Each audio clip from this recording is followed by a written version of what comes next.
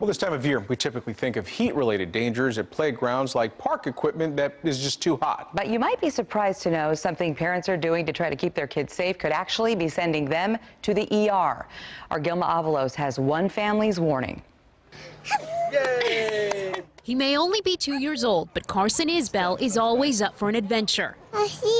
So when this energetic toddler wanted to try the tall, twisting slide, his mom, Tana, did what any thoughtful parent might do. I didn't want him to go up the ladder by himself, so I put him in my lap. Going down the slide with him. And then I realized he was crying, and then when I picked him up, he was like shaking, and I knew something was wrong. A simple act that came from a place of protection landed little Carson in a cast. After the x-rays, they came back in and said, yeah, your son's leg is broken. He broke one of his shin bones. And it never even crossed my mind that he could get hurt. Because Carson was born with albinism, a genetic condition that impairs his vision and makes him susceptible to sunburns, Tana says this hidden danger didn't even register on her list of worries. I was concerned about him falling or getting a sunburn. I mean, never even crossed my mind that we would be in the ER that night.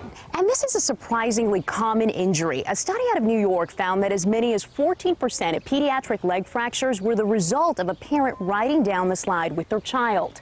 Dr. Diane Arnaut with Cook Children's Willow Park is Carson's pediatrician. Carson's mom is one of the best moms I know, and with Carson being so adventurous, it made sense that she would want to ensure his safety by putting him in her lap. But unfortunately, she says that results in injuries every year. They happen when simple physics and your child's shoes meet. The rubber tends to stick to the plastic of the slide, and the parent's weight pushes everything down, and there's a pop and a twist, and we see it way more than we should.